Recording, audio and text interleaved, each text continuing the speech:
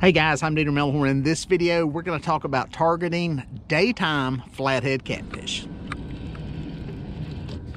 I think he is there. I think it's a smaller fish. Or that fish don't know he's hooked. It was a weird hit. Almost like it pulled it off of something. It's all right. We'll take it. Crisp spring morning. Out here anchored up on a point, trying to catch some catfish. That looked like a dolphin out there. There's a big blue came across the top. That is a heck of a start. Listen, there's no such thing as a bad flathead. I don't care how big they are. Look at that little feller. Oh, that's the future. That is the future. I love it. Look at that mouth. That's a fish eating machine right there, buddy. He liked that piece of cut bait on the bottom, that's for sure. It's the future of our fishery right there, folks. I wish we had more of them. I know the bottlers just don't want to hear that, but I love catching them. So I'm gonna put him back so he can grow.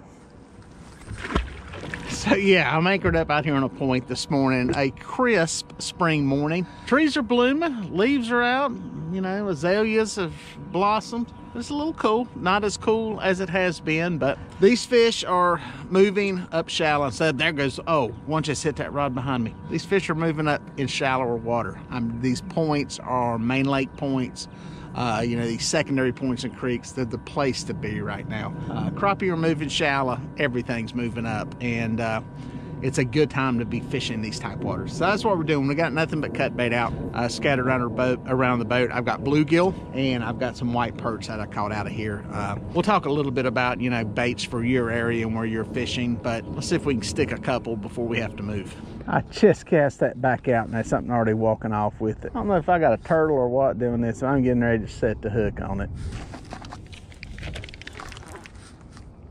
I hooked him that time. Dude, that was 3 times I reeled down on that fish. I'll be shocked if it ain't a flathead. It ain't a big one, but it was just such a walk off with the bait kind of bite. Yes, sir, it is a flathead. I can lift him in here.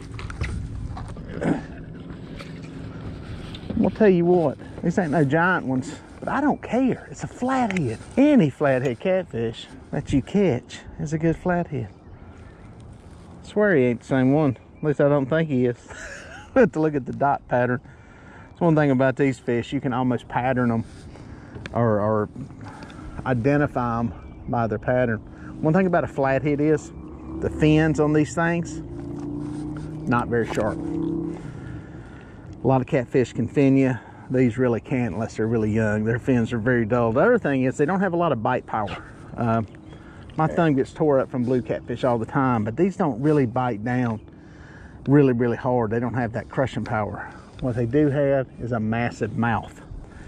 And that big old massive mouth can eat some fish. It's almost as big as they are. So, beautiful fish. I love catching them. Back alive. So one other tip for daytime flatheads, and this especially applies to you bank fishermen. A lot of times you'll hear me say, don't throw past your fish in the springtime. Well, I do believe that catching flatheads in daylight hours, they're gonna tend to be deeper. I don't think you're gonna catch as many running the banks, especially up into the day. Early and, you know, right when the sun's going down, maybe a little more likely. But I do think you might have to hit a little deeper water.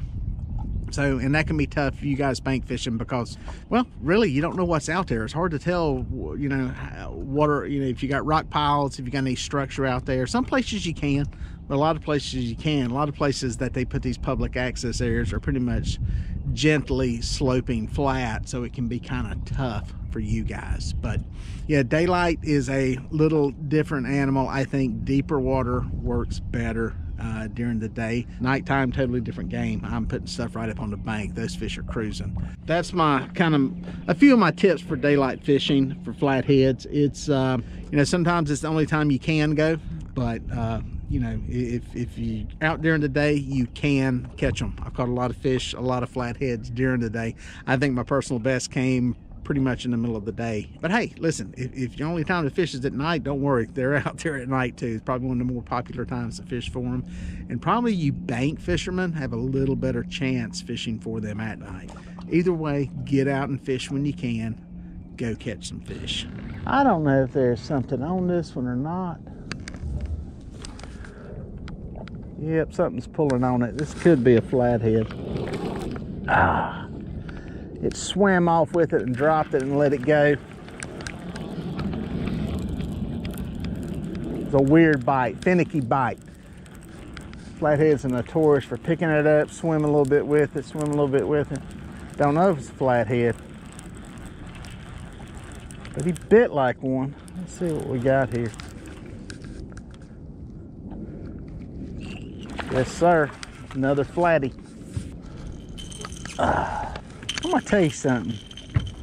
I have found, there's a cut bait right there, little brim head.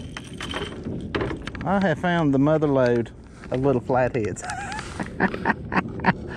I'll take them. I don't know where the big boys are, but the little ones is in here. There probably ain't no big ones around. That's probably why they're hanging out here as much as they are. It's another one. Daylight, middle of the day catching these things. It's not exactly the best time. Generally speaking, you need to be targeting some deeper water for these fish. Once the sun gets up and it gets light, so having some deeper structure will pay off on getting these fish. That's a nice one there. Good fish, man. I hope he grows up to be a giant. I love these fish. People ask me if I eat them. No, I just give them a kiss and let them go. When it comes to targeting the fish, you know, I do think you're better off finding some type of structure, some type of change in the bottom. That can be man-made, bridge piling, a brush pile, a pier, or something that is natural. Whether it be rock piles or, you know, steep drop-offs, bluffs, depending on where you're fishing at in the country. I think you're better off targeting those areas than you are open water. We catch a lot of blues in open water, open flats, where there's really not a lot of stuff around. And you can catch flatheads there too, okay? But if you're truly targeting them and that's what you're after and you're trying to catch one of those fish, I think you're better off working around that stuff that's out there. Some type of structure.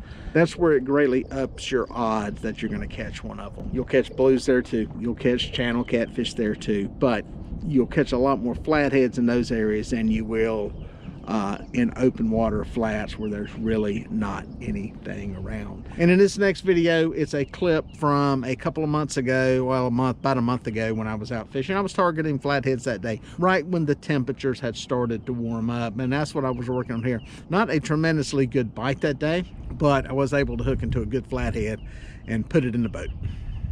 Is he gonna eat it? Is he gonna eat it?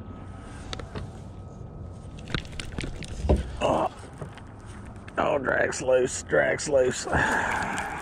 Hooked up. Hooked into him. I saw him swimming off with it. Had some current out here, but it's died. And it's just a beautiful spring day. Clear water.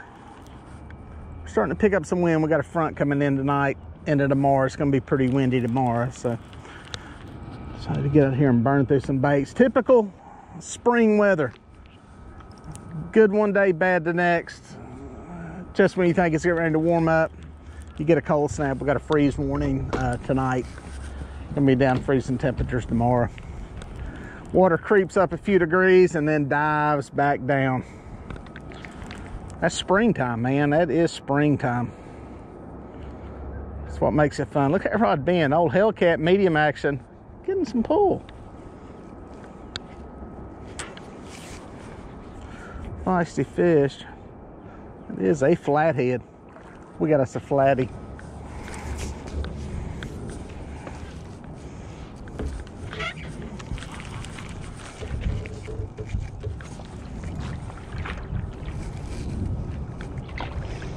Oh, in the net.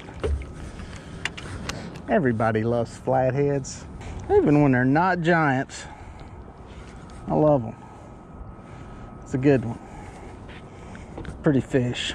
You just never know with the color on an old flathead. Good looking fish. Love that old mouth on them, man. Gotta love it. It's a good fish. Pretty. Let's get him back alive. All right, so the question always comes up with flatheads, whether you're fishing for them during the day or night, is bait. What's the bait to go with? And you know, I'm using cut bait today. You know, obviously a lot of people like using live bait. You know, you watch my videos, you see me use chicken. I really don't use chicken targeting flatheads. We've caught them on chicken. We will catch more of them on chicken. I don't really target them using chicken. You know, I think they're feeding on fish. They're feeding on live stuff. So, you know, I think anything from your body of water will work, to be perfectly honest, whether that be you know, if you can use game fish where you fish, I think they're great baits. Most places you can't. You know, obviously your shad, gizzard shad, your bigger shad, you know, the gizzard shad. Threadfin, not so much. You know, skipjack, if you have those there. And, you know, really anything that swims in there. Bluegill, excellent. That's what we're using today. We've got bluegill out here. And they love these things. A lot of times at night, that's why they're cruising the bank. They're trying to pick off these bluegill. Crappie, if you can use them. Another great bait for flatheads. But you know, we're upping the odds of getting picked up here today. We're using you know, we're using cut bait. It's ironic, we've got out live baits today, and the fish that we catch is a blue cat that actually hits the live bait. So you know, I just think scent dispersion is better. And, you know, hey, you're going to catch some other fish. And, you know, if you've got blue cats in your area, they're going to hit on that cut bait too. We've had some nice blues that we've caught while we're waiting for a flathead. So, you know, my preference is go with the cut bait.